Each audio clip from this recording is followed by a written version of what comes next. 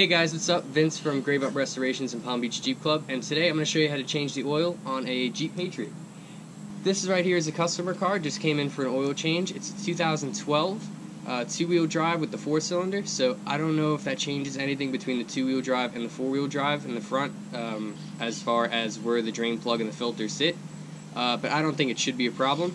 So what you're going to need for this is some rags, a half-inch wrench for the drain plug, filter wrench, probably a smaller one because it is a skinny filter, your oil, filter, funnel, and a drain pan. So the first thing we're going to do is open up the hood. There's a little latch under the hood right here, so once you pop it you can just put your finger in here and push that on up. We're going to come over here and just unscrew this cap for the oil, and make sure you don't lose that. So we're just going to put it right over here. And now is a good time to check everything else over. Make sure your coolant is okay, wiper fluid, brake or power steering fluid. Check your radiator, make sure there's still coolant in there, and just make sure all your belts, hoses, and everything else look okay. So we're gonna come underneath the car. Your oil filter is right here, right in the front, real nice and easy, and your drain plug is right here on the back of the oil pan, and this is a 1/2-inch bolt, so we're going to use our 1/2-inch wrench and open that up. Alright, so we're going to take our drain plug and make sure we put it at a safe distance from the oil pan because it is going to spray out, so we want to just make sure that we're going to catch it all.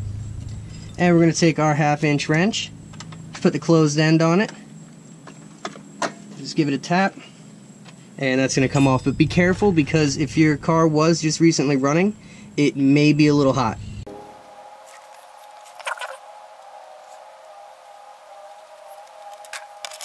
Alright, so we're going to let that oil drain now, and make sure you hang on to your drain plug and don't lose that.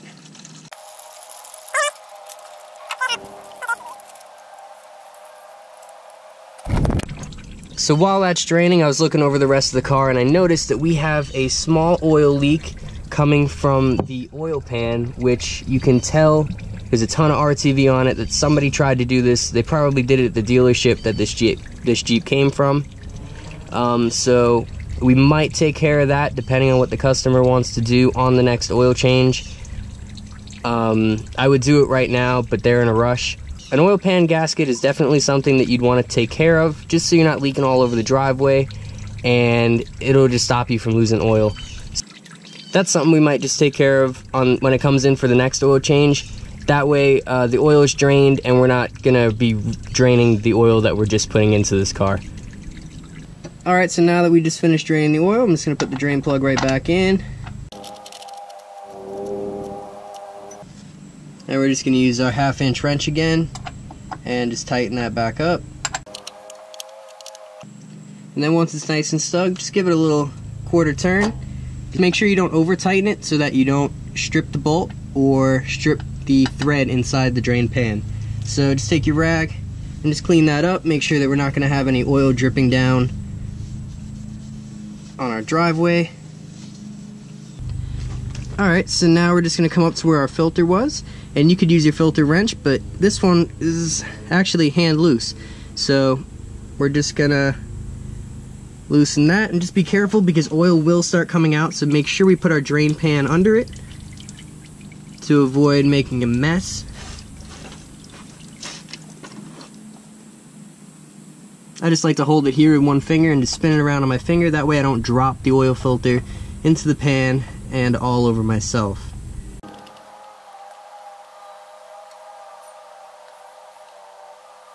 Alright, so here's our filter. Just always make sure that this black rubber gasket comes off with it. If it's not there, make sure you check up where the filter screws on, because you need to make sure that comes off, otherwise you won't get a proper seal with your new filter. Alright, so here we have our new filter, complete with a new rubber gasket. We're just going to take a dot of oil and just rub it along the new gasket. That way it the gasket doesn't dry to the engine and make it really hard to get off next time. And it'll help seal it for a you know, a nice proper seal. So you could fill it with oil ahead of time before you put it up, but I just think that leads to more mess than it does any good, because once you turn the engine, it'll fill the filter by itself anyway. So I'm just going to screw that up here, and just make sure you thread it on gently, and you don't want to cross thread this either. So just screw that up nice, tighten it down and snug it by hand, and then you could use your filter wrench or your rag and your Gorilla hands and make that nice and tight. Like I said, once again, you don't want to over tighten the filter because you don't want to strip the threads inside the filter or the threads on the filter housing. Alright, so now that our filter is nice and tight and our drain plug is nice and tight, we can go on back up to the top of the vehicle. So our oil cap calls for 520 oil, so that's what we got. We got high mileage. And I think it called for 5 quarts, so we just got a 5-quart jug here. Just gonna take our funnel, put it right in the fill cap, pour it slowly.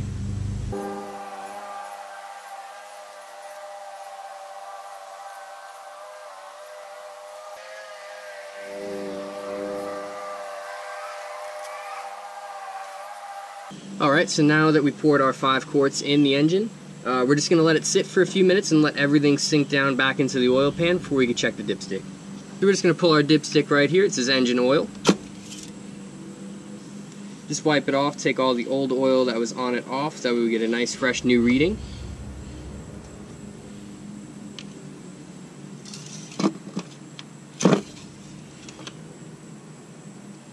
And if you look right here, we are right in the full line. Now it's a little toward the top of the safe line because we didn't turn the engine over yet, so the oil didn't go into the oil filter.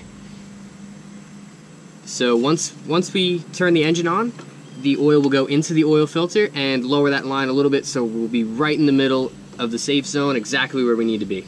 So I'm just going to take the funnel off, put our cap back on nice and tight.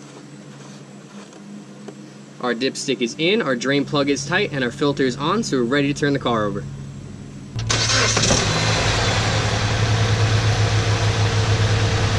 Alright, now that the car is on, we're just going to look underneath, make sure we have no oil leaks. Our filter is good, our drain plug is good, so everything seems to be alright, and we can turn the car off now.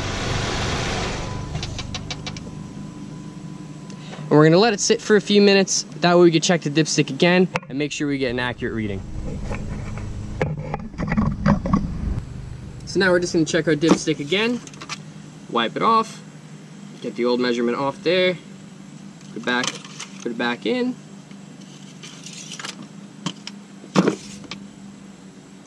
And we're perfect, right in the middle of the safe zone. So we're just going to put it back, wipe everything down, make everything nice and clean again. So on new cars like this, a lot of them have the oil change required light or change engine oil soon. So we're going to reset that light right now. So to do that, we're going to turn the key to the accessory mode and we're not going to start the car. We're going to depress the gas pedal 3 times slowly and we're going to turn it back off. So we're going to start the car.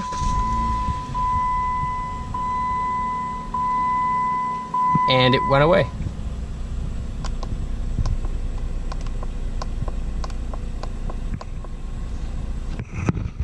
As you can see, this says system OK, so that means we reset our oil life successfully.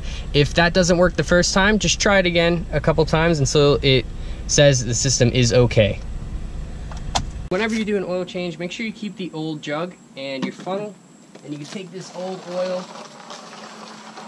and pour it back in here, and you can bring it back to the auto parts store for recycling. That way it's not going back into the water supply, it's not going into the ground, it's not going into the landfill. That way it goes where it needs to go. So that's very important.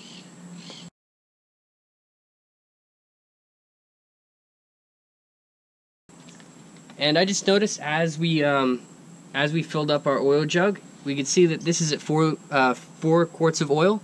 Meanwhile, the vehicle requires 5, so that means that we are leaking oil pretty bad out of the oil pan gasket, so that means we're probably going to have to address that on the next oil change. That way we don't keep losing oil like that. Alright guys, so thank you for watching. Be sure to like and subscribe, and comment if you found this video helpful. Hopefully you guys could save a little bit of money, because oil changes could run anywhere from $30 to $50 depending on the shop that you go to. So this oil change costed me $34 to do, since it was a high mileage filter and a high mileage oil. I mean, you can do it with basic oil and basic filter for about $20, $25. So yeah, hopefully this saved you guys some money. You learned how to work on your Jeep Patriot. And be sure to like, comment, and subscribe, because I'll be posting more videos. I might be putting a trailer hitch and the oil pan gasket on this car.